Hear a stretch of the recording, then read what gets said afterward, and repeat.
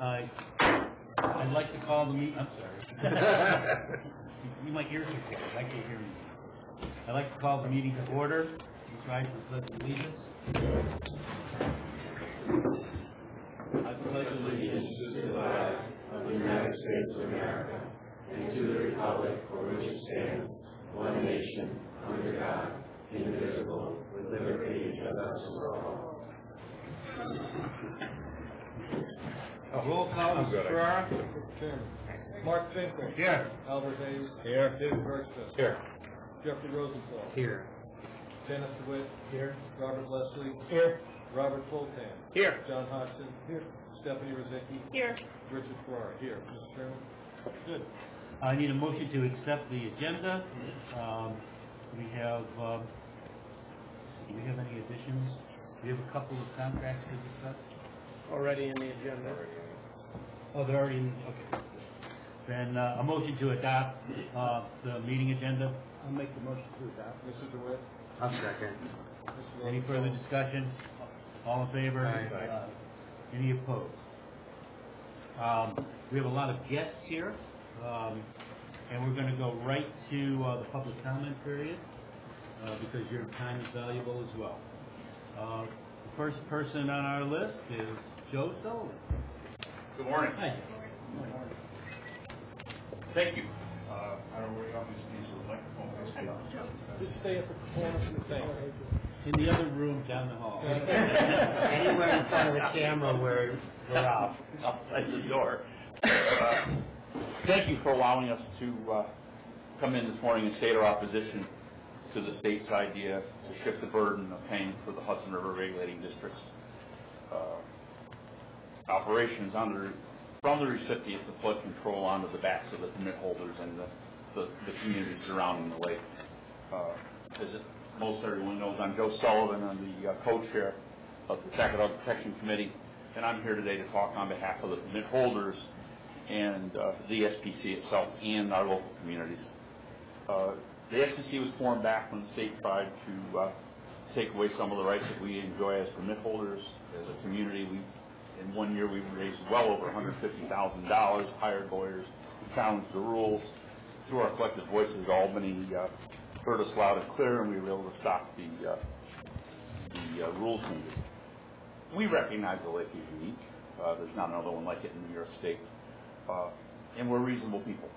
And we're here today to protect what we have and to protect our interests and our way of life.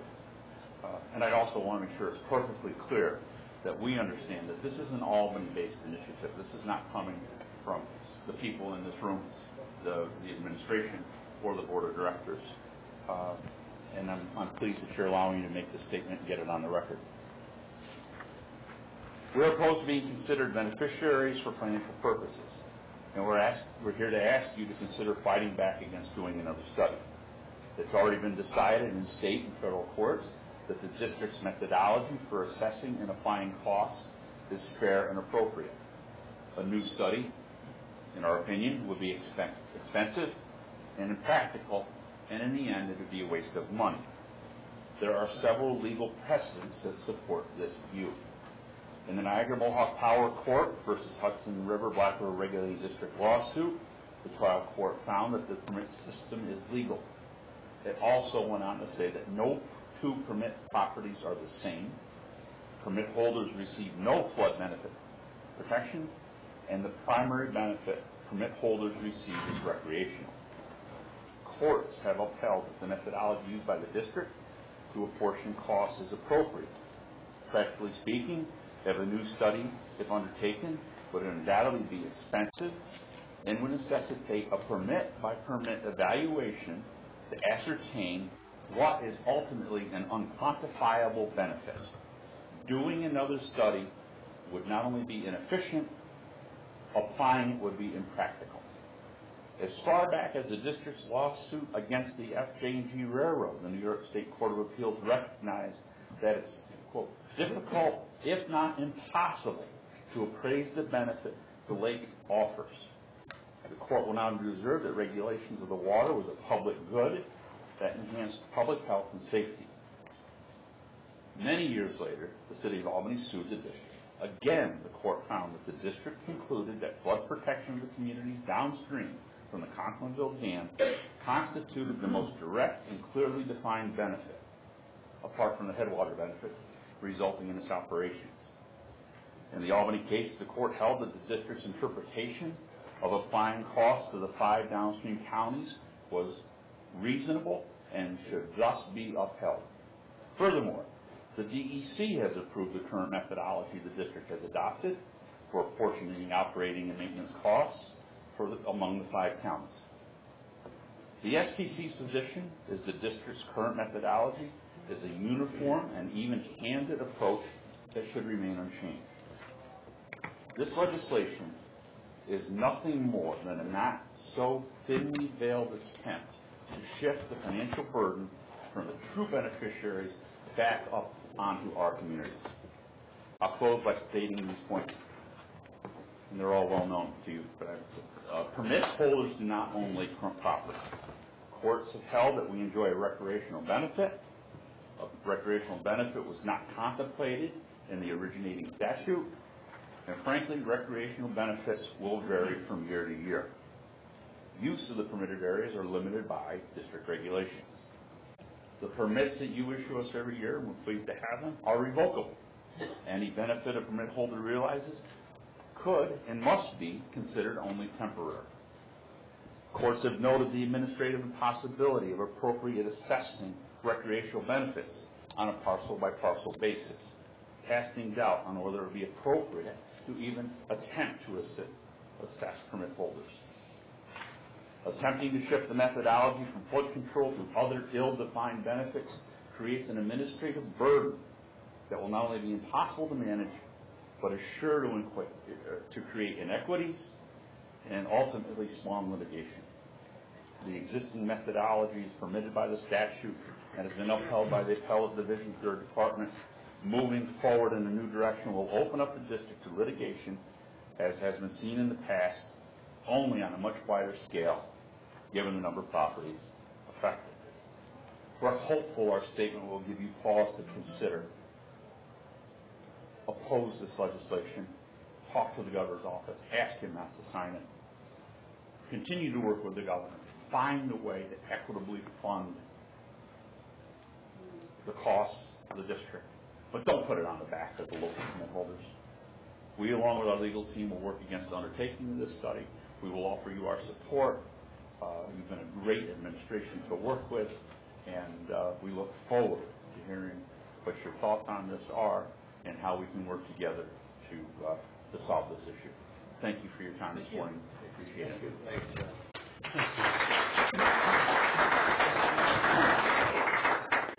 David Smith.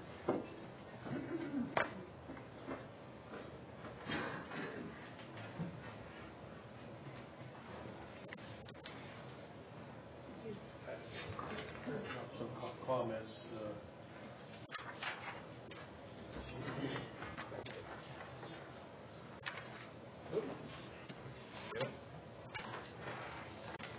Okay, right.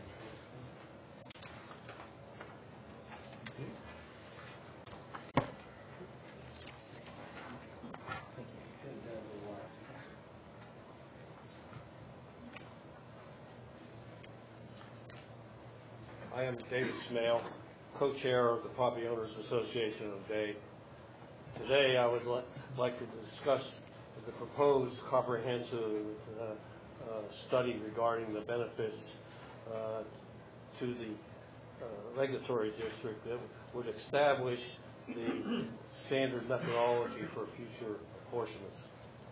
For the past 88 years, the operation of the Hudson River area of the regulatory district has been paid by the downstream beneficiaries as required by New York State conservation law.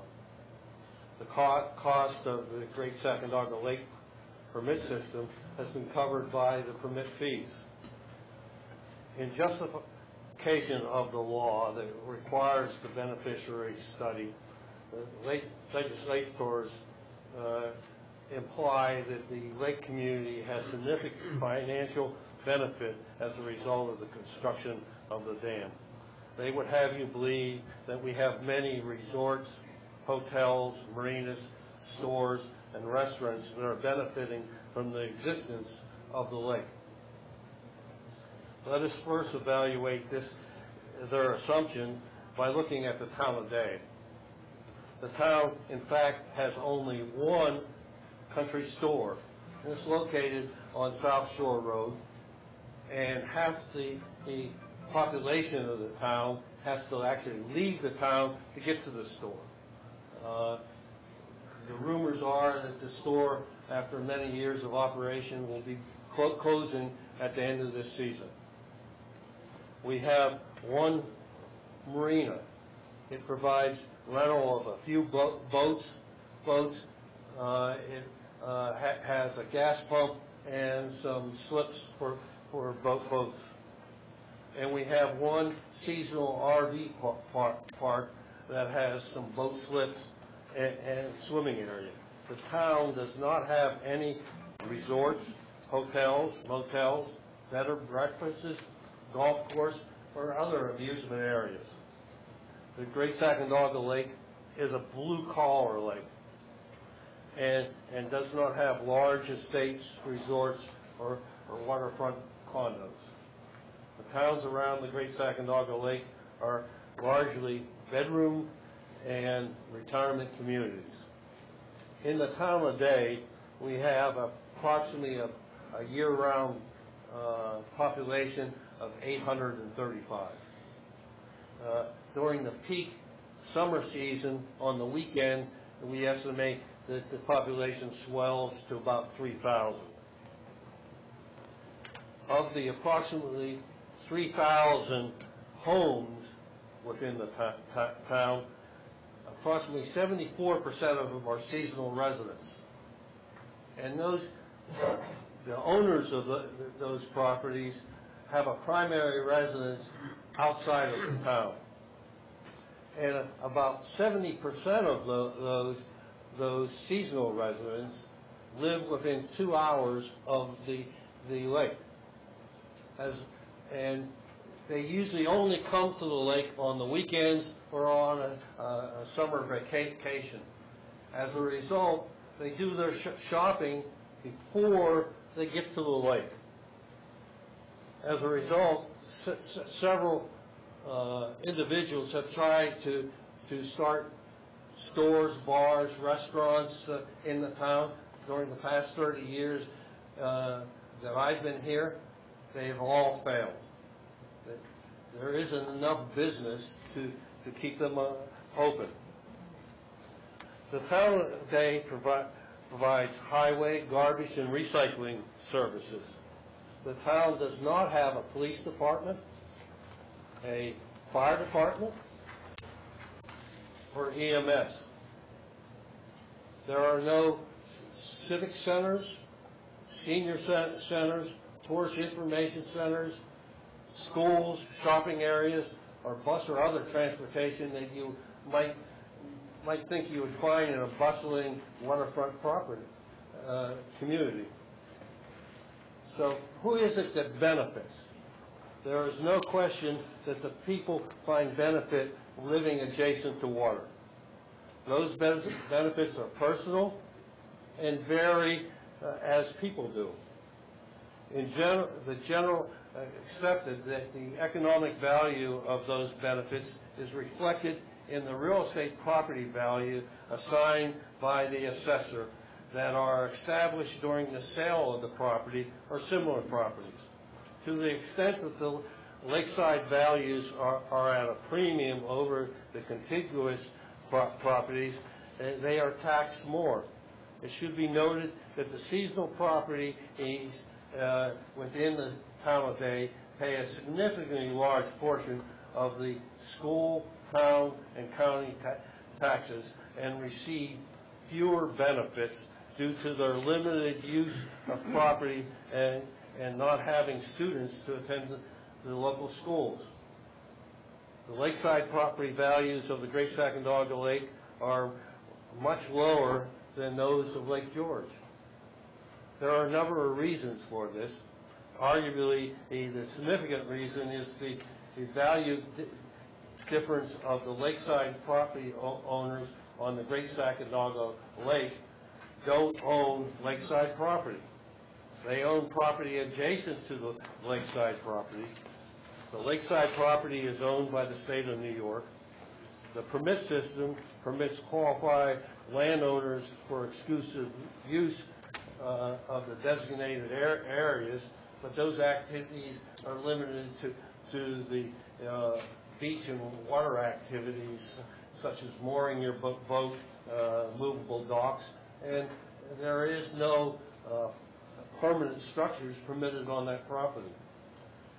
Permit holders pay an access fee that is designed to support the administration of the permit system. It is not designed to reflect the value of living in the proximity of the water. That value is reflected in the tax bill. It is analogous of living adjacent to a park. Central Park in New York City, or Central Park in Schenectady, or living in the Adirondack State Park. Fees are not charged for proximity. The benefits or detriments are reflected in the real property values. Benefits of the permit system accrue to the regulating district.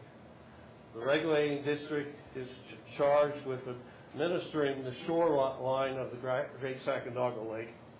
This land, New York State land, is the land below the taking line, and while the administrative cost is reflected in the regulating district budget, a large portion of the operating cost is actually borne by the permit holders, who serve as inspectors and maintainers of the land.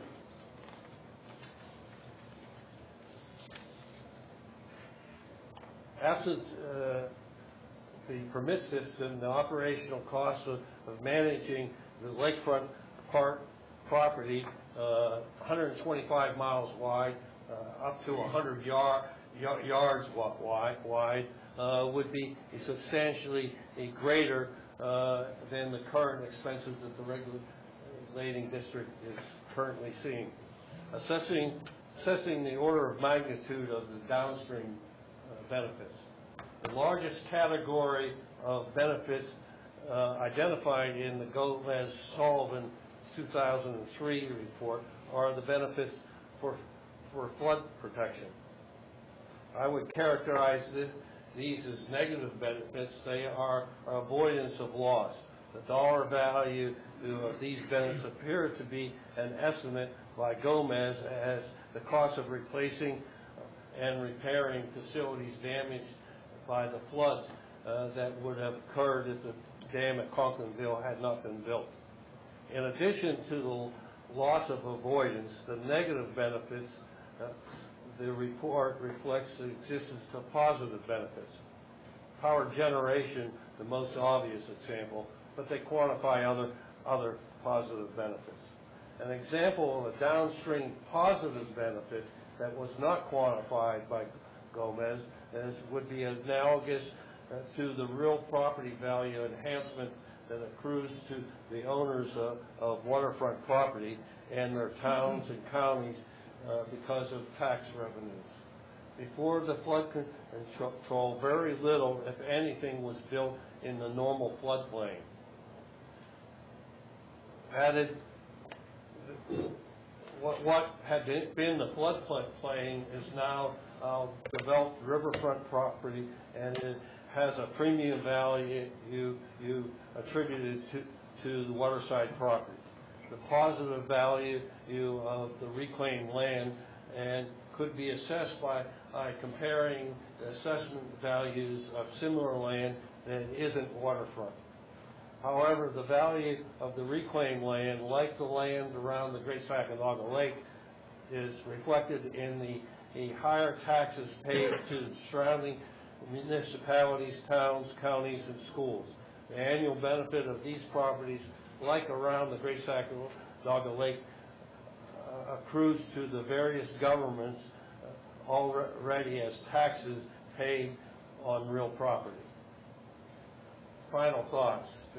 The dam at Conklinville was built to regulate the level of the Hudson River, and it materially affects those levels the whole way down to Troy and beyond. The regulation of the river level affects everything in or on the water or on the waterfront. Hydroelectric power, dispersion of sewage, source water for municipal treatment plants, and the construction of luxury condos, homes, and businesses built on previous floodplains. The benefit is below the dam at Conklinville dwarfs those accruing to the communities around the Great Sacandaga Lake. Consider a thought process. What would the world look like if we removed the Conklinville Dam tomorrow? The property owners around the Great Sacandaga, it means being adjacent to state land, abutting a free-flowing river. To them, that diminishes their personal value or benefit if they prefer lake living to river living. It would also certainly significantly diminish their real property value, at least in the near term. It would equally diminish their tax bill, to say nothing to the removal of the need for access fees. The Great Sacandaga Lake County schools and towns would recognize significant diminished tax revenue, and the tax burden would be shifted to property owners who are currently struggling financially. The downstream hydroelectric projects would lose a large portion of the power generating capacity. The biggest loser, EJ West, which would lose most of its head, would probably have to close. The Conklinville Dam was engineered to be a containment dam, while the downstream hydroelectric projects run a river and can't store significant amounts of water upstream. Without the ability to control floods on the river, the flood through the hydro project is subject to seasonal variation of river flow, resulting in a significant reduction of power production. These dams provide limited flood protection for the downstream communities, and historic floods would return. If the floods return, the real value of the property within the historic floodplain all but disappears, along with the associated tax revenues accruing to the towns, schools, and counties containing those lands. In conclusion, I encourage the district not to dust off the, if the governor does sign this bill, I encourage you not to dust off the Gomez-Solomon report, but recognize the fact that the communities around the lake are financially challenged when compared to the communities that are asking for financial responsibility to be shifted from them. I ask the board to ensure the representatives of the lake community have a seat at the table during the development of a new methodology for future assessments. Please ensure that the operating cost of the regulatory district is paid by those beneficiaries who are benefiting the most, i.e. the downstream beneficiaries. And I request you to contact the governor and have him veto the bill. I think if he doesn't sign it, it still goes into law. So he actually has to veto it. Thank you. Thank you. Thank you.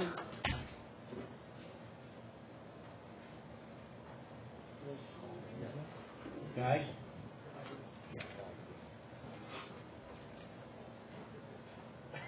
I don't have the script. but as I look around the room, there's a lot of new faces. And the old faces are probably saying, oh no, he's back. Well, we on the lake do not all have deep pockets. And Pataki started this with raising the permit fees, trying to raise the permit fees absorbently, and Andy and his cronies are probably got the same idea. Right now, my assessment on the land is more than I have in the property. The assessments on the land are absorbent. And we don't own the Hudson River land. It belongs to you guys. And sometimes I feel that the assessments should be placed upon the Hudson River, not on the property owners who border the Hudson River.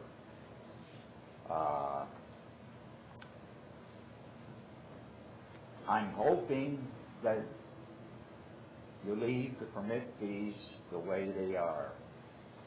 There's a lot of, unless we get a lot of rain, I foresee that this lake is going to be drained again just to protect the salt water coming up the Hudson and contaminating the water supply for the couple of the downstream people. I just hope that you leave the permits the way they are. We cannot continue to afford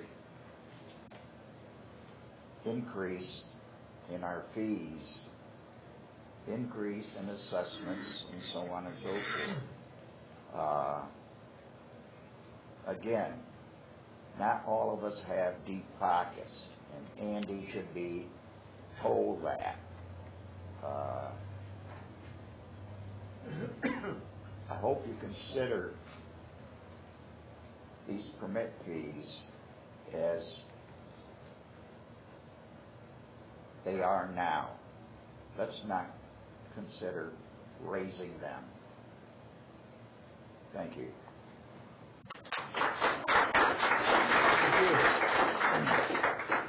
Last on my list is Pete Van Avery.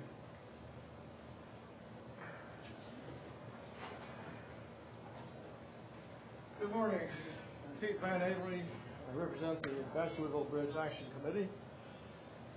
The New York State Legislature has treated us with contempt by passing a controversial bill that has the potential to make us official, quote, beneficiaries, quote, of Great Sacandaga Lake.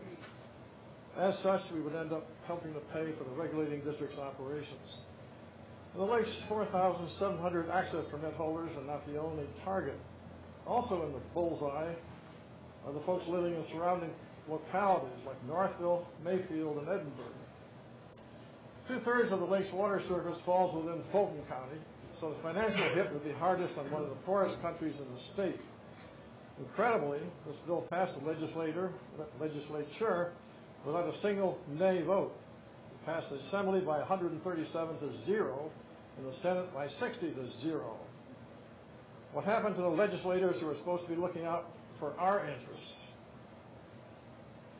The bill requires the regulating district to, quote, take a fresh look at the localities that are actually benefiting from the lake's operations, unquote, and figure out how to build them. Did the legislators actually read the bill before they voted? I'll bet if you asked a legislator from the Bronx, say, to locate the lake on a map, his brain would explode. The bill in the section titled Justification implies that the lake's access permit holders ought to pay more. It's evident that the bill's authors did not understand that the access permit system was established to pay for itself, and its fees are set accordingly. It costs the district nothing. Apparently, legislators also think the lake is ringed by million-dollar mansions. There are some real beauties, I'll grant you that.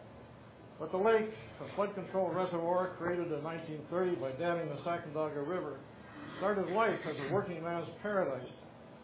Just down the road from me are several homes built by do-it-yourselfers in the 40s and 50s. I knew those guys back in the day. They're gone now.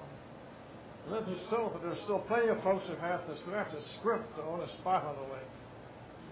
The Sacandaga Reservoir, and that's the lake's original name, was created to control the waters of the upper Hudson River, preventing floods that ravage downstream communities like Albany and Troy.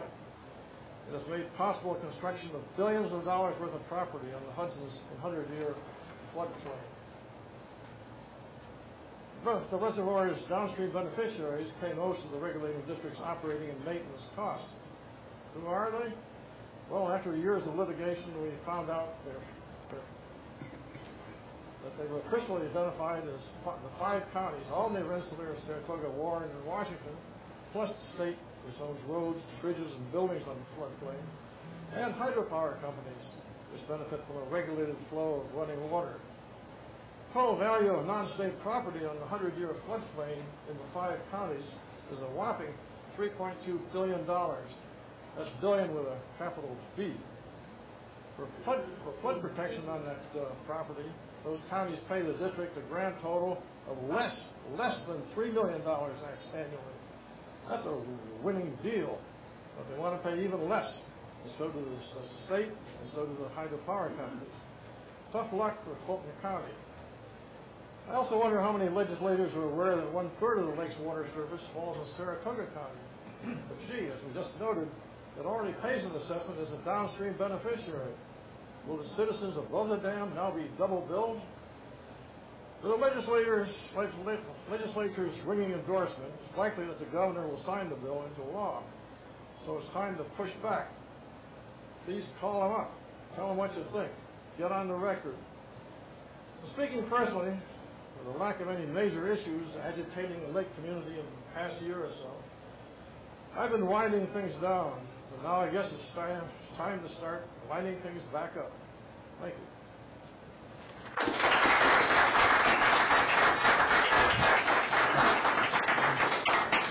Well, that's our list. Is there anybody else who would like to say anything? I have a very brief statement I'd like to read you. It's very brief. The current legislation, not yet signed, asks us to study apportionment of the lake beneficiaries. We know that. This board in previous studies has felt that the downriver beneficiaries, hydro and flood control, are the logical and proper way to apportion these costs, and the court has upheld that view, and that's how we're going into it. Any statements or questions or comments? Oh, very good. Then we will move on with our agenda. Would you like us to take a 5-minute break so people can leave? You're welcome to stay, but we'll take a 5-minute break. Does that sound right? Thank you all. Thank you very much. What? Well, we're back in session, and we are at number 7. I need the approval of the June 12th, 2018 regular board meeting minutes. We need a motion to that effect? I'll make that motion. Second. Any discussion, revisions? All in favor? Aye. Any opposed? Report of the Executive Director, Mr. Hudson. Thank you, Mr. Chairman. My report starts on page 13. Quick update on the new office space in Albany and Watertown. Not much change from last month. Work is continuing in both offices, and I hope to report in September that we've moved in. The New York State Naval Militia completed a communications exercise on June 14th at the Mayfield office for the planned exercise scheduled for September 8th. All the district staff participated in the mandatory yearly training covering sexual harassment, workplace violence, driver safety training. Training was held in the Mayfield office with the Albany, Watertown, and Stillwater offices participating via webinar.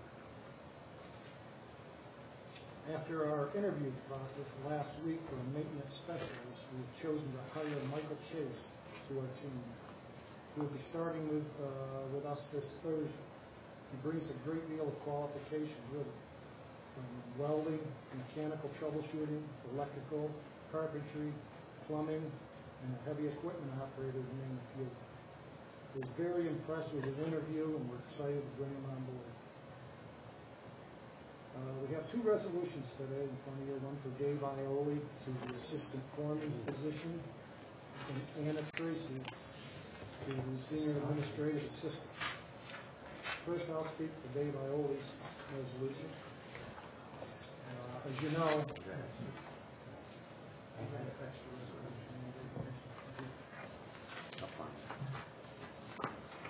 they should have handed out to you. I have. Yeah, I did. I gave Get the paper I clip. have them somewhere. Don't. Okay. It's got a paper clip on it. Thank you. That's all right, I know what the content is.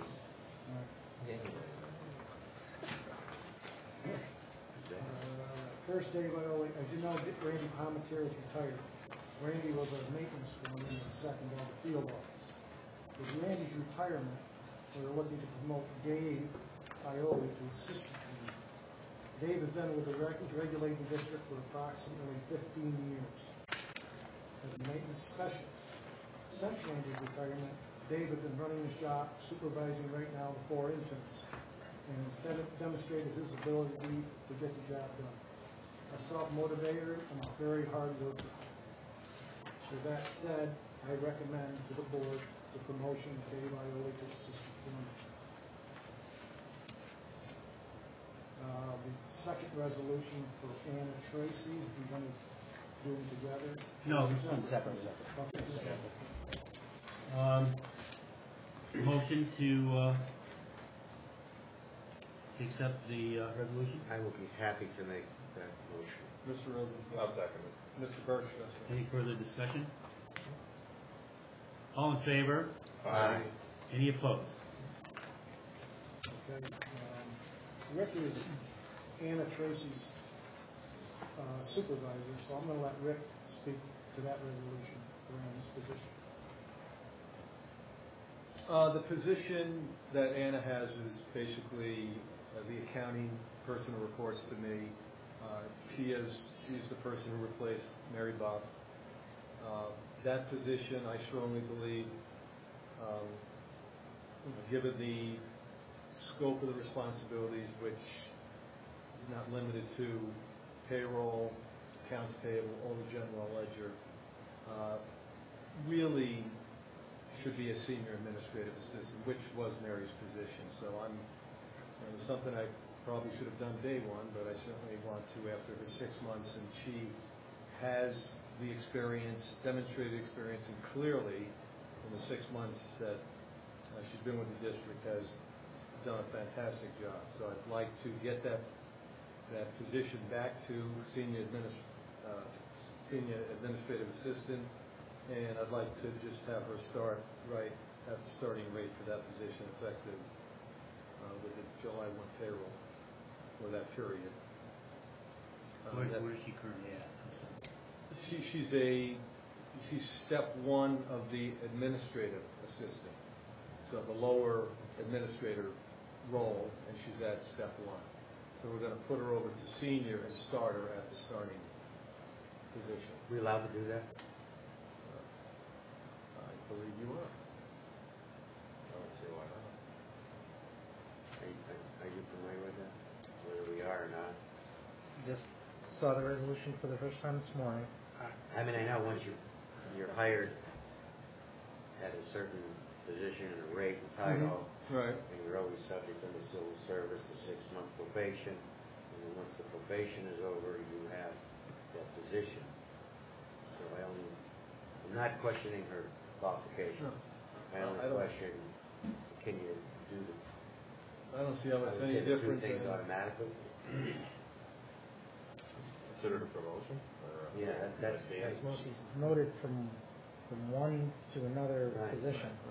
immediately after the... Basically the same duties.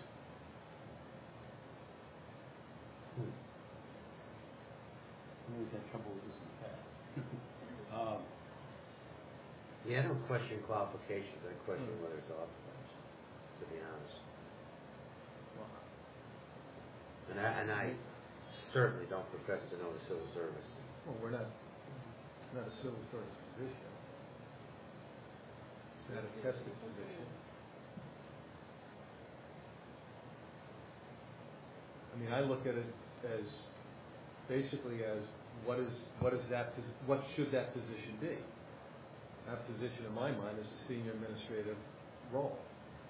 I mean, you have someone who is, got access to the district's funds. I don't think it's reasonable from any perspective, whether it's accounting or just in terms of internal control, to have somebody pay 30, whatever, I think she said 40,000 now, and that admin job goes to probably 47 to pay that salary. I don't disagree with anything factually or substantively that you articulated. The question I have is, when you're a state employee, there is a different layer of requirements. I'm not familiar with those requirements. That's what I'm saying. Neither am I. It's my concern. I'll give you, as my grandmother would have said, a for instance. When I was hired and worked for the state, I was hired as the first assistant counselor. And I nonetheless had a 6-month probationary period. Right. At the end of that, I was already, from day one, performing responsibilities that were more ascribed to being deputy counsel.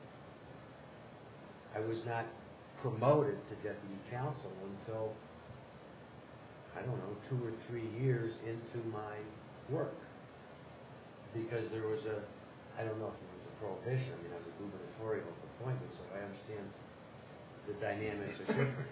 But they just couldn't end my probation because I performed my duties satisfactorily and changed my title, which put me into a different salary promotion or increase rate. So I'm just hearkening back to that, scratching my head whether it's okay for us to do it. We can wait a month. Well, it's if we look at the union agreement, which I think is the only place that speaks to promotions, I didn't read anything in there that would preclude anybody being qualified, if they had the qualifications, from going from any position to another position. We had precedent. We had all Sue Visco, Lori McAvoy, Kim, who were all previously administrative assistants, were all promoted to senior administrative assistant, and there was no... At the end of their 6-month probationary period? Or did they... Well, yeah, they were all here, certainly were here more than 6 months. Yes. You just hit the nail on the head, Rick. There were five different administrative titles truncated down to one. Everybody who was below the top was raised to the top title. That was a restructuring as opposed to an individual promotion.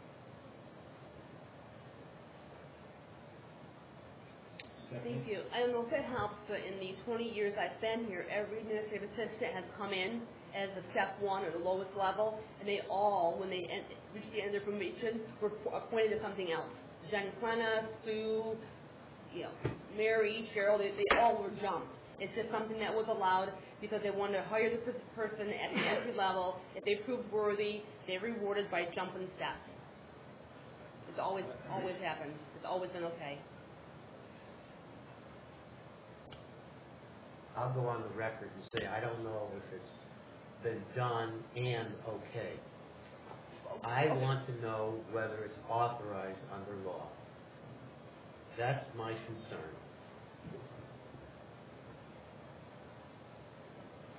And I always defer to my counsel. And if he was unaware of it, I'm going to give my counsel a month. That's my view.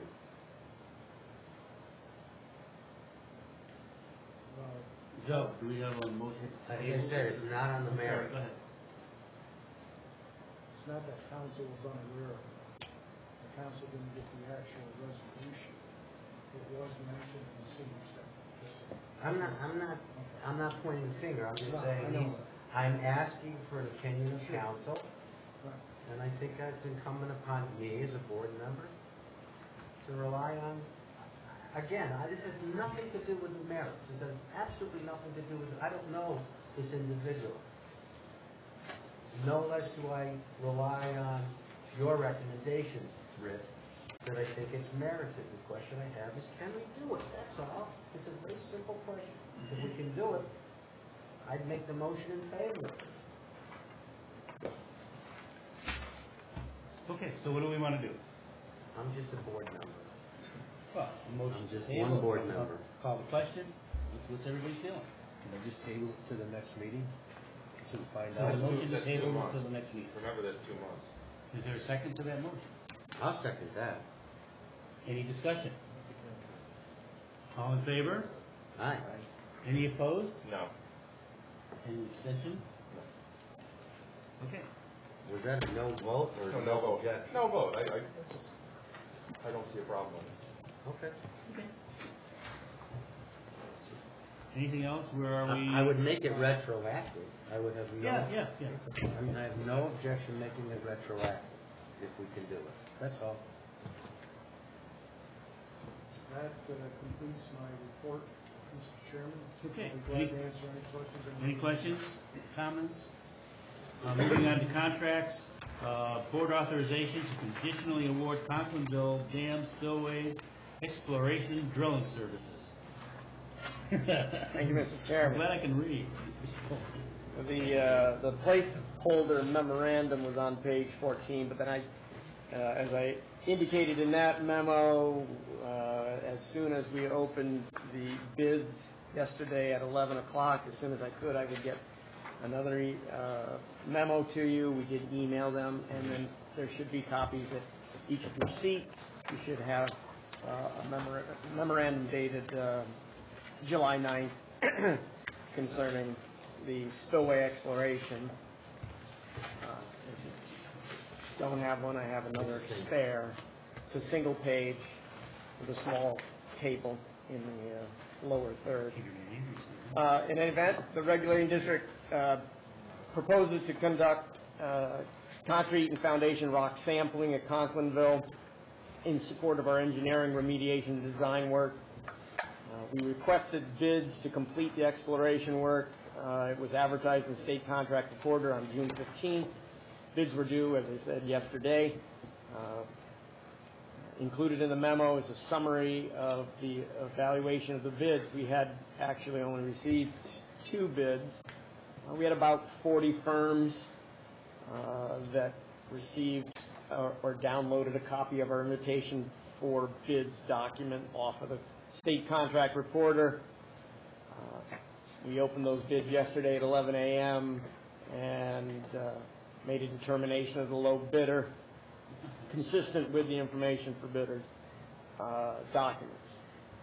The 2 bids we received, one from Aztec Technologies and the other from Atlantic Testing Laboratories, varied fairly greatly. The apparent low bid was Atlantic Testing Lab at $282,750, and just for the record, the Aztec Technologies came in at $530,358.90.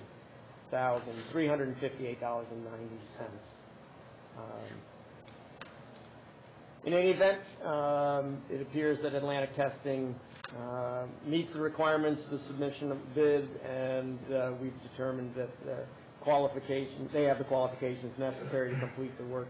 Atlantic Testing has worked for us in several occasions in several of our structures. We've been very pleased with their work. They're a very responsible firm and do a great job drilling and sampling in subsurface exploration activities. So the district staff recommends conditionally awarding the work to Atlantic Testing Laboratories, seeks board acceptance of the recommendation and authorization to form a contract to complete the work and authorization for the interim executive director to execute an agreement in the amount of $282,750. I'd be happy to take any questions if you have any. You answered my question, but you feel confident that I you am. do your work. I am confident. Yes. You rely on my Yeah. staff. Wow, is there any reason for the difference, or just? Yeah. Well, a big part of the difference was it centered around the mobilization fee, and I think without having gone into great discussions with Aztec because because their bid was so high, it didn't warrant it, and was not the apparent low bidder. In the bids themselves, we require that mobilization and demobilization be limited to 10% of the remaining bid items.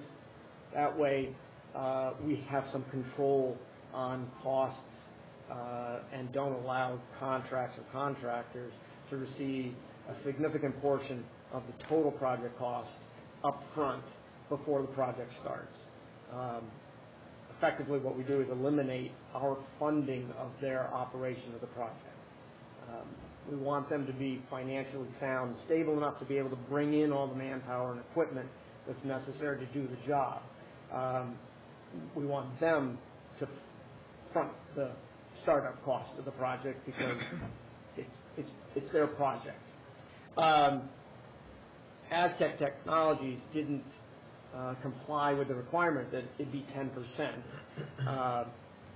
They had, without writing the word exception, took an exception, I guess, to the 10%, crossed it off, and put in about $194,000 in mobilization and demobilization. If you remove that from their total project, their 10% demob should have been about $34,000.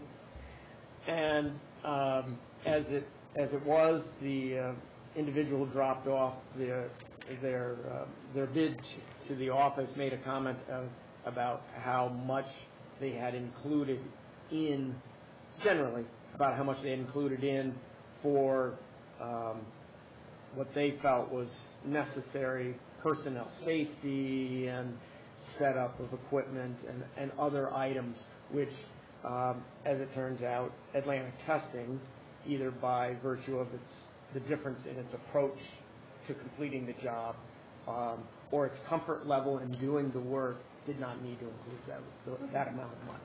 That was the most significant portion. Most of the other items actually were fairly similar. So in terms of actually coring and drilling, installing some of the other equipment, the instrumentation, they were all fairly comparable. But Aztec had about $160,000 to $170,000 extra because they felt it was going to be a more difficult project than apparently Atlantic Testing has. Some of that might be also related to the equipment they're using. I think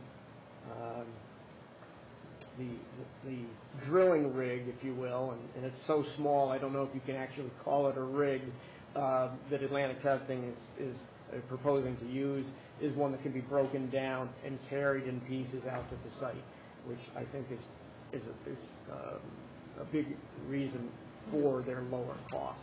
They don't have to mobilize a bigger piece of equipment, bring it in, whether it be by barge or by crane, and so I think that was the reason for the significant increase in their demob cost. I suppose it could be argued they didn't comply with the bidding. You could, and if it came down to it, yeah, we would have to correct that, or they would have an option not to accept the corrected value because it has to conform to that 10%. Yes. We need a motion to accept Atlantic Testing's bid for contract D012018. I'll make that motion. Is there a second? I'll second that. Any further discussion? Nope. All in favor? Aye. Any opposed? Okay. Resolution to revise the due process procedures for the access permit system appeal. So, this is really just the first chance that you guys get to look at this, what would essentially be a policy change. It's guidance. Our policy is really our regulation. This is guidance as to how to administer that regulation. The thought being we want to kind of truncate the process and thereby reduce the number of touches that a permit holder can have on an issue and get to a resolution quicker, so that if you build a deck that's non-conforming, you talk to somebody in the office, that gets appealed internally to staff, and then if you don't like that decision, it gets appealed up to the board. The board makes a decision, and we're out of it. We have a final agency determination in a relatively rapid process, not permitting somebody to get a number of months to do something with line staff, and then line staff finally coming to the point where they say, we need to do something, and it goes to the administrator, or and another couple of weeks go by, it gets to the chief engineer after several months, and then Rob turns it around quickly, and we have a decision, and then the person asked for more time to speak to the executive director, which then turns into late September, and by the time we put it on the board calendar, it's January. The person asked for more time, it's March, and now we're a year down the road, and they haven't done a darn thing. And they know they haven't done a darn thing. And in the intervening months, they put the house on the market, they've sold it, now we have a new person to deal with who goes, oh, I thought I had that big deck. And the whole thing starts over again. We want to get a process that is quicker, more nimble than that. The initial draft was basically to take the executive director out of the final step, because he's really involved all the way up through.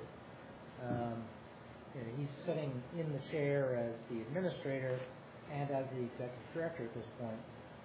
But even so, it's the rare executive director who doesn't know what's going on in the Sacandaga field office already, and is familiar with the basic tenet of what staff are trying to arrange. So I have gotten a couple of comments. One from the fly viewer. Well, there are some thoughts, and speaking to what we should define, how we should spell out certain things, whether we should identify consequences or remedies. Because I agree with absolutely everything you're saying. And in the same spirit, my concern was this last effort, this last deck dock issue. We got to here, we got to the board, and we became kind of a mediating body. And I think that undermines a couple of things. First, it undermines procedure and process. But I think substantively what it does is undermines our staff. Because now all of a sudden, they're forced to come to a board meeting. And we've got the flip chart going and the drawings and making what becomes a decision that undermines our will. We're not arbiters. Our staff has worked hard, and either the person has complied or not complied, and they're coming here because they're going to be revoked or we're going to reverse. But then we're thrust in this position. Oh, and by the way, and it's also unfair to the permittee, because if he or she wants to bring an Article 78 proceeding to challenge us, Well, we're now bound by having arbitrated the remedy. Okay, yep, we came to an agreement, he can do it this way. What happens if it doesn't, in fact, get done the way something has, what do we do? We're kind of oops we goof. That was my concern. And that's the spirit in which I wanted some finality by staff who are the closest to it. And either you comply with our staff or you don't. And when you come to us, you know, all the income free. You don't get to retry your case before the board. That's the spirit in which I just, even though it's guidance, I want us to have some guidance. We're not going to be around forever. Mm-hmm. Gets to us, you're done drawing maps and pictures and drawings, and I'm going to do it by then. You had your chance. The process that we'd set up would have, and the way that we've tried to operate, is if somebody appeals the determination of the executive director to the board, that person then needs to bring to the board their argument as to why their appeal should be whether that upheld. decision should be overruled. Whether the decision should be overheld or upheld. And staff, at the same time, has to provide staff's position to the board. Exactly. So that there's competing packets of material that the board gets 10 days before, hopefully, it actually is received 10 days before the board meeting. In the same manner that your board packet is delivered to you well in advance, so you have an opportunity to understand what's before you. Once it gets to the board, staff should be given 5 minutes, and the permittee should be given 5 minutes to articulate the basics of their argument, and then the board should make a decision, yay or nay. That was my thought all along, and I thought we got played by that guy. I think he knew the rules. And I'll be frank, I think this guy knew the rules, knew exactly what his responsibilities were, and he played his card perfectly. So we got thrust into a situation we should not have been. Right. And I don't even know if this guy has ever complained. Yes. He has. To your satisfaction, though. I'm not into the physical inspection myself. Worked out well that time. Yeah. But you shouldn't be put in that, and you shouldn't be put in that situation to come here and negotiate a resolution in front of the board. I think that's unfair to the board, and more importantly, unfair to you guys. You're on the ground doing this. Yeah, that makes sense. You can't prescribe that in rule. That's got to be an understanding of the board. Basically. Okay. I understand it's guidance, it's not the regulation. Right. There can't be consequences for pursuing your right to appeal. No, I meant consequences that the decision is upheld or reversed. That's what I meant. The permittee needs to know you had your day in court, so to speak, when you come here. And then we're done. This is the final decision. And we move That's on. what I meant. That's the spirit in which I made that. Okay. In any case, I think the resolution is not yet ripe for your consideration. We as staff will go back and kind of massage it more, give you guys a chance to think about it at another couple of meetings. I don't know that there's any all-fire rush to get it done. We don't have any pending cases, right? Yeah, there's nothing really on the docket. Any alleged violators out there? I haven't been in your area. Wait a minute. I would have reported them. I heard it last year, there's violations all over the lake that we don't pick up on. And a lot of them, the encroachments that we find, with a letter from our office, and it's rectified, taken care of, I think, very seldom does it go to the appeals process. Well, who's the guy that we're going to meet with tomorrow? It's kind of an issue out there right now. A piece of property that borders the district land, and why he's paid for it all these years, and We're going there tomorrow. Eligibility issue. Right. There's easement area there, so it's a complex situation that Mr. Leslie, Mr. Fulte, and myself, and Dan Fiskus will meet with the committee tomorrow to see if we can do that. Okay. Make them happy. Maybe not. All right, so no board action is needed right now, so we move to C. Board resolution to amend contract C-012-012. The Hawkinsville remediation,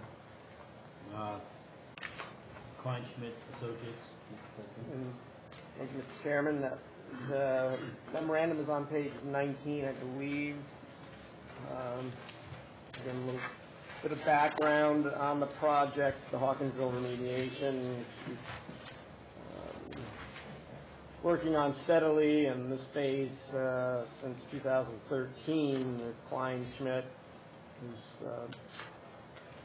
been working on the remediation plan for the project.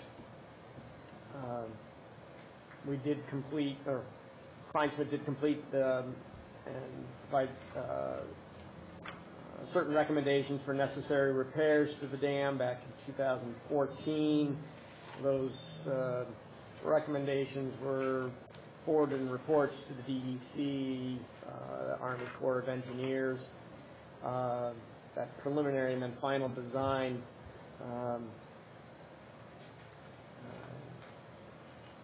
in short, that design had some impact to wetlands. The comments that we received both from the DEC and the Army, well, I should say just from the Army Corps, were related directly to the wetlands and the impacts to the wetlands,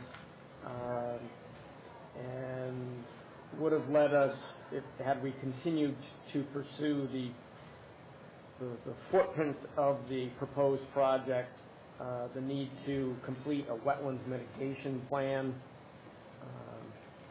and a rough probable cost to complete that plan would have been a minimum of $100,000. The plan would have required potentially, or as a minimum, would have required some restoration of wetlands somewhere else, some compensation wetlands created, further evaluation. So instead, we're looking at redesigning the earthen embankment to minimize that and avoid wetland impact, such that the Army Corps would not require the mitigation plan. And Kleinschmidt has provided a scope and fee to revise the design of the Hawkinsville Dam remediation to include changes to the outlet structure and the earth berm. The outlet structure changes came as a result of DEC comments. The changes to the earth berm, as I just mentioned, were the result of comments received from Army Corps. And the scope and fee would include additional work to revise the permit applications. There's a copy of their proposal attached to my memorandum. Kleinschmidt proposes to complete the redesign and address the DEC desired outlet changes and the redesign of their firm to avoid wetland mitigation for not to exceed price of $19,514. Staff recommends acceptance of Kleinschmidt's proposal, seeks board authorization to amend the contract to include Amendment 3, Scope of Services. It seeks authorization for the interim executive director to increase the contract price by $19,514. I'd be happy to take any questions. Wow. Motion? I'll make that motion. Okay. It's only going to cost the board $19,000. Yeah. Second? To avoid Army Corps. Yeah. I'll second. That's it. Any further discussion? All in favor? Aye. Any opposed? No. Thank you. I got my one. I got my one into that. Staff and committee reports, General Counsel, Mr. Leslie. I'll try and keep my report brief. Basically, as you heard extensively through the public comment, in the waning days of this year's legislative session, a bill affecting the regulating district, Marcion and McDonald, Task Force houses. The bill, if it were to become law, would require the regulating district to complete a comprehensive study regarding the beneficiaries of the district and any real property tax apportionments to establish a standard methodology for the determination of any future apportionments. The regulating district to have to conduct a study and issue reports to the governor, the comptroller, and state legislative leaders by January 1 of 2020. I think, at this point, we haven't taken a position on the bill, nor will we, and we'll move on and see what happens. As you said, I don't think there's a big fear that we're going to do what people are fearful we're going to do. Can that study be done in-house, or is that? Yes, that can be done. It could be done in-house, or we could spend an enormous amount of money and do it out. Or you could, that is very good. We could do it internally. Mm-hmm. We could. We've done it. Yeah, In fact, we did it. That's what I was. Basically, We did it. We did it and had it litigated up through the, got an appellate division decision, which was blessed by the Court of Appeals, and then we used it again to do the Black River area portion. When I looked it up, it was just a summary. That's why I was. Looked up the bill. Yeah, the two bills. All I saw was just a summary of it. So I wasn't sure the exact word. There's not a whole lot more to it. Yeah, there isn't any language I saw that says, "Thou shalt reapportion and increase permit fees." There is nothing to that effect. We shall study the apportionment, and whether the beneficiaries are the correct beneficiaries, and what we ought to do with taxes. That's it. If it's signed by the governor. Rob, what's the time limit? The one thing that was true, if he doesn't sign it in X number of days, it becomes law. So the process for this going forward is that the bill is passed, the Assembly, then the Senate, sent back to the Assembly. The Assembly clerk is sitting on it, waiting to deliver it to the governor. They will deliver it to the governor when the governor asks for it. Oh. It'll be delivered with a number of bills of similar interest. The governor will have 10 days at that point to act on it, or it's automatically law. If he doesn't act on it, it automatically becomes law. Never in the history has that happened. The governor doesn't just forget that he called something up last Thursday and this Monday he needs to put something to paper and forgets to do it. He has a staff that doesn't. It'll get called up sometime between now and the end of the legislative session, which is technically going to be the last day they gavel out, December 31st of 2018. If they gavel out and this bill has not been called up, then the governor has 30 days to act on it, and if he fails to act on it, then it is vetoed. That is called a pocket veto. Also something that, unless it is hugely controversial, the governor is not going to do. I expect sometime along the way, at the least an opportune time, or the most inopportune time, they will call it up, they will ask for our thoughts on it, they'll ask for thoughts from any other affected agency, whether that be DEC or the Department of State or, Office of Mental Health and Retardation, I don't know, somebody. The comptroller and the Attorney General, they'll get those opinions, they'll formulate their opinion, and they will issue they'll either chapter the thing and sign it, or they'll issue a veto notice and not. We'll have a little heads up as to when that's coming. If there's some gross deficiency in the bill that the governor thinks that they can fix, and the legislature happens to be back in session, they will tell the legislative leaders that it is their intention to sign the bill if certain things happen. that will mean a chapter amendment has to get passed through both houses of the legislature. And when that chapter amendment is delivered, then the governor will have the underlying bill delivered. The two things together will be chaptered, so there'll be a chapter and immediate amendment, and the amendment then becomes the law. I don't see that happening with this. That said, I didn't see it passing in the first one. So, that's a long explanation. I understand. Yeah. No, that was good.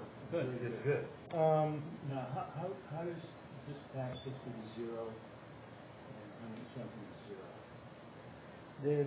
The Assembly and the Senate both operate under rules that allow the legislative leaders of those bodies to call for a vote, and those senators or assemblymen who happen to be in the room vote before them. Those who are not in the room, I think, are given an opportunity to register with the clerk their opposition to a bill, but if they fail to do so, then everybody's vote, if it's not in the negative, is voted as in the affirmative. So, Can it be tied with a bunch of other stuff too? yeah. No one is against. Everyone should pick up their dog food. And it goes with that bill, and this one too is in. You 11th out. And right, and it happened on the last day of session. But they probably passed scores, dozens, hundreds of bills. Without knowing what was in Yeah. Well, I mean, I wouldn't profess that they don't know what's in them. They weren't controversial. They were at the end of the session, and this stuff got passed. And now the governor gets to kind of sort it out. Let's see. There's no update regarding those claims filed by the Watertown firefighter or the final payment to Kingsbury at this point. We're waiting. We just got the document we need. And the land transfer from the Black River Area Environmental Improvement Association. I think it's actually the Black River Environmental Improvement Association. To the regulating district for the parcel adjacent to Hawkinsville Dam has finally closed. The final site design plans are in development like Kleinschmidt, as Rob talked about. All secure the temporary revocable permit through Dee's Fishing Access Site. Once we get the design plans from Kleinschmidt, Rob will take care of Army Corps. Thank you. God bless you.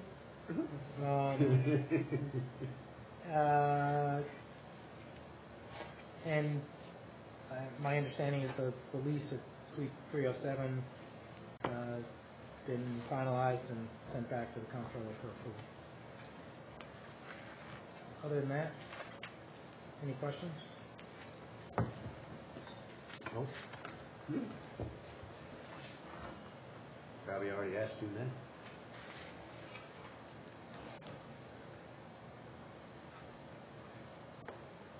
Okay, compliance officer.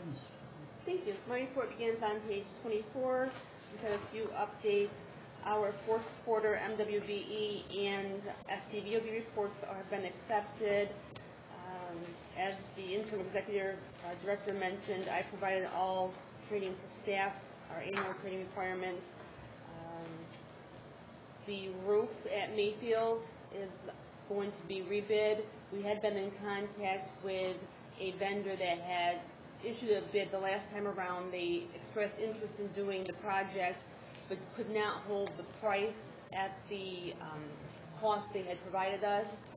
We cannot accept a change in the original bid, so they bowed out, and I believe it's now back in the hands of Rob and Mike, and we'll have to start the process from scratch. Okay, I'll ask the one too many question. It was just a thought. We had an issue with the construction in the Watertown.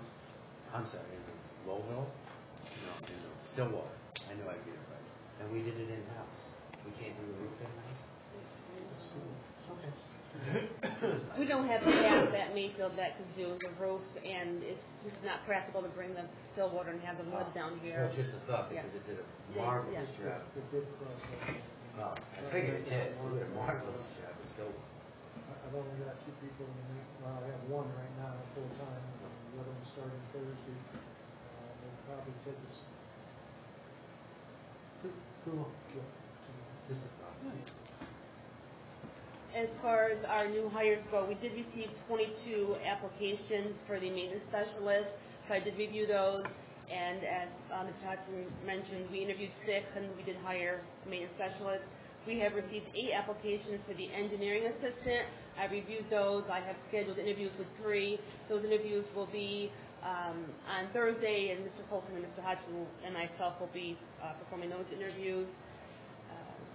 As a reminder, on 25, 26, and 27 are the status sheets for the contract. Please review those as they satisfy our public authority requirement under Section 2879. If you have any questions, if not, that completes my report. Any questions? Thank you. Thank you. Chief Fiscal Officer, Mr. Farrar. Mr. Chairman, my report, truncated report, can be found on pages 28 to 32. The reason for the short report is that staff continues to work on the year-end closing activities for June 30th. That will include some activities from the independent auditor, who right now is being requested to schedule, I believe August 13th is the week they'll come in and do the on-site audit. They haven't responded one way or the other yet, but I expect that to be the week. It will be in August. The final approved budget that the board adopted last meeting has been posted on the district's website. Under the New York State Administration Public Authority Reporting System, the OSC budget request was posted on June 19th, and the next series of reports, which is the largest in the series of reports having to do with the investment, procurement, annual and independent audit reports, and data requests, will be due on September 30th. That's my report. If there's any questions? Any questions? Is there any reason for the 2 bank statements, just for the credit card statements? We have routinely put those in there. Okay. I find them to be wholly useless, quite frankly. And actually, this was probably there were members of the board, not any of this board, that had requested that be included in my report, because it is, quote, the general board activity credit card. If you have no interest in it, we can certainly omit it. I was just curious about the previous balance being so good. No, what's that? We never pay this thing out. Okay.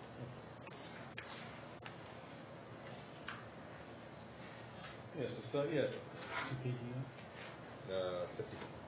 Probably would have included 50. 50. I was just curious as to why the truncated report had just that at the end of it. 50? 31. Oh, 31? I'm sorry. Oh, different form. It's a truncated copy you have there. What's that? This is on page 30. Right? It's always important to keep me as truncated as possible. That's fine. I'm just curious as to why that was on the report, just that. We always have.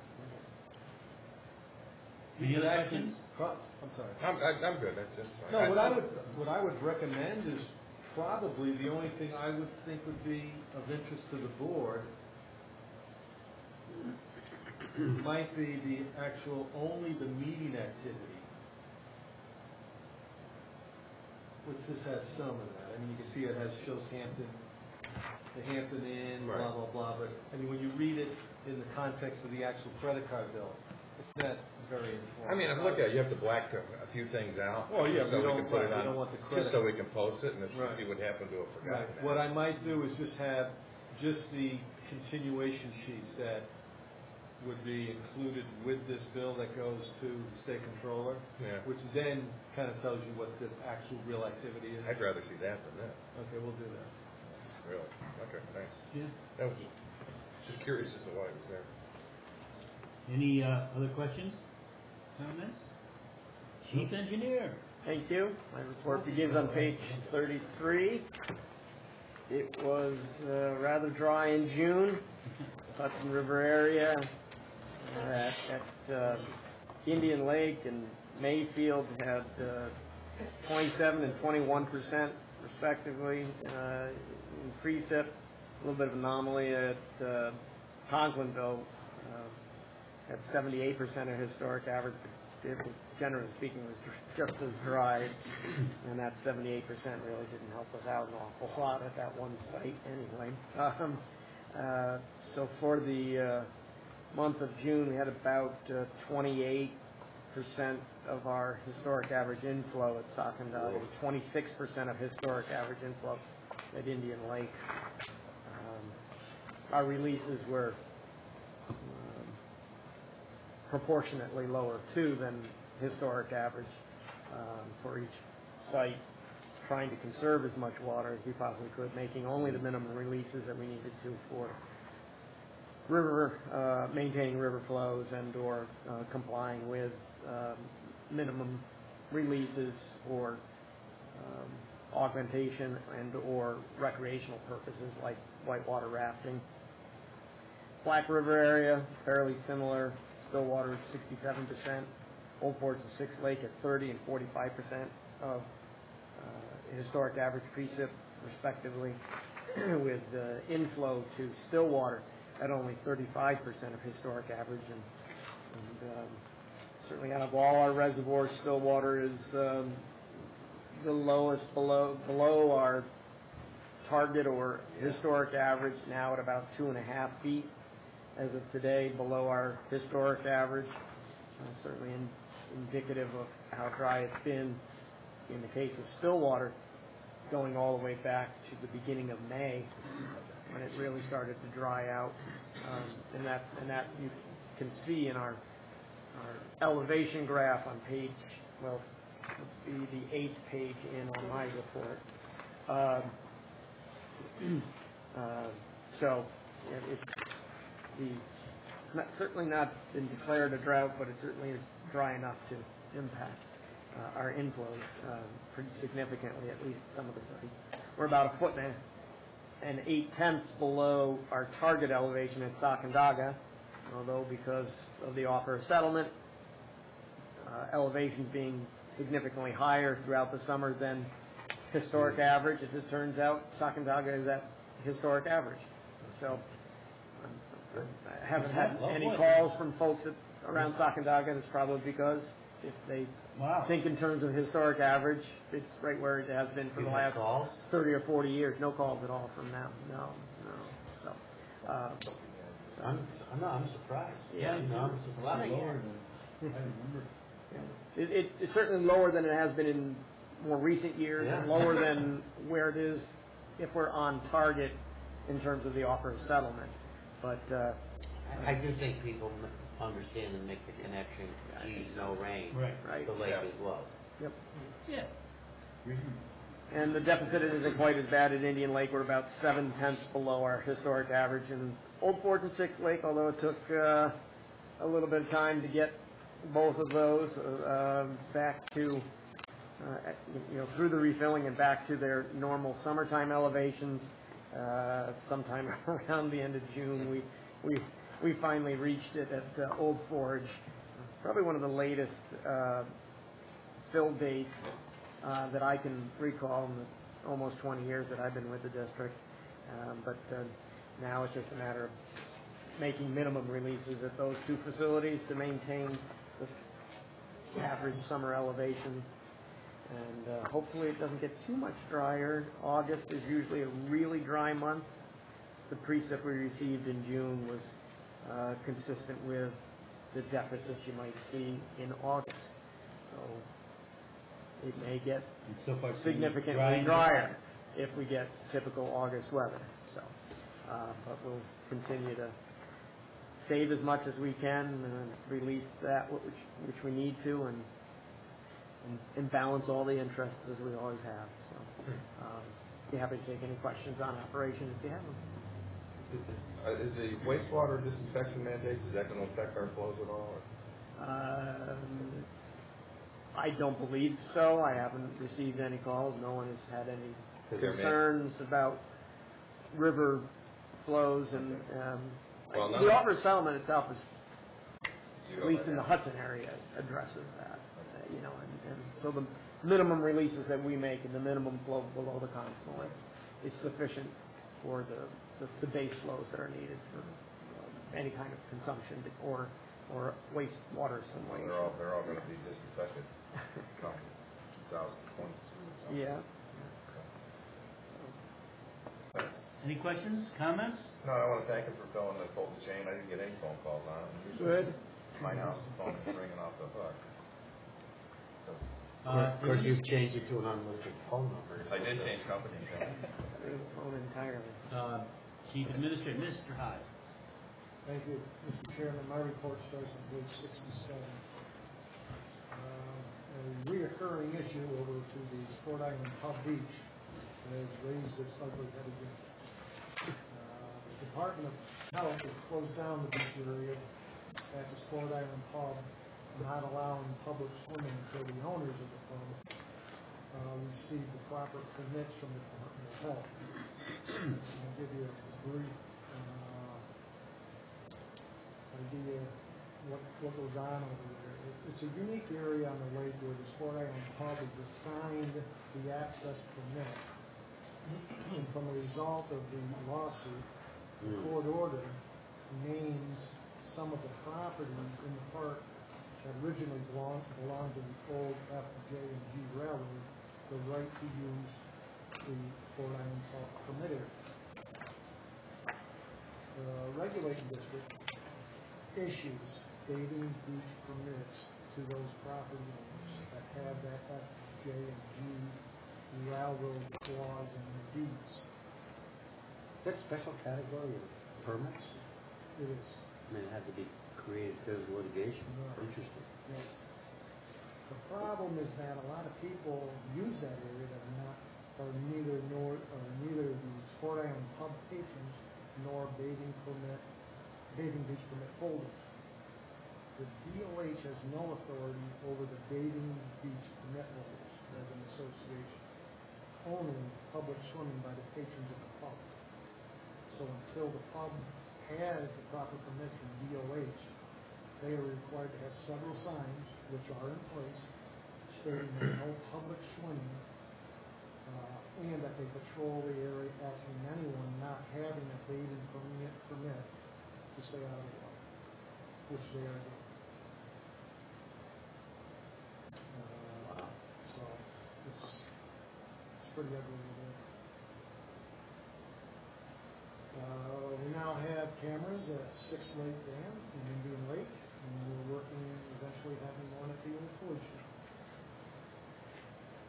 We attended a FERC inspection at the Stillwater Dam, which went very well. I haven't seen the final report yet, but I think the only issue that they wanted to see some of the brush removed, and that was about it. They got to find something. Yeah. And we'll deal with that. But that's all. The guys do a great job up there with the maintenance, preventive maintenance, and engineering staff also. Let's see, an update on the workboat. An outside contractor, Milton Cat, has actually removed the Princess loader off the boat and is installing new bushings in the Princess loader as we speak. I'm hoping this work will be completed today. All the work is being done over at Miller's Grandview Marina. We have an area over there where we load riprap onto the boat and taking place of it. That area gave us great access to get the crane and the contractor's truck in there to remove the Princess loader off, replace the bushings, and get it back on. Is that what all those stones are? In the picnic area? Yes. That's our loading area for the workboat. Someone asked me, is that a new ramp? And I said, if that's a ramp, that's pretty darn steep. No. For a That's launch just, that's pad. for the work call, we work with them, and that's what we do. That completes my report, I'll be glad to answer any questions. Any questions or comments? Thank you, sir. Thank you. Any other board member questions or comments from the floor here? Then we need a resolution for our next board meeting, September 13th. There's no August meeting, in Loudville. I'll make that motion. I'll second Is there it. a second? I'll second it. All in favor? Aye. Aye. Any opposed? Motion to adjourn? So moved. Second? Second. All in favor? Aye. Aye.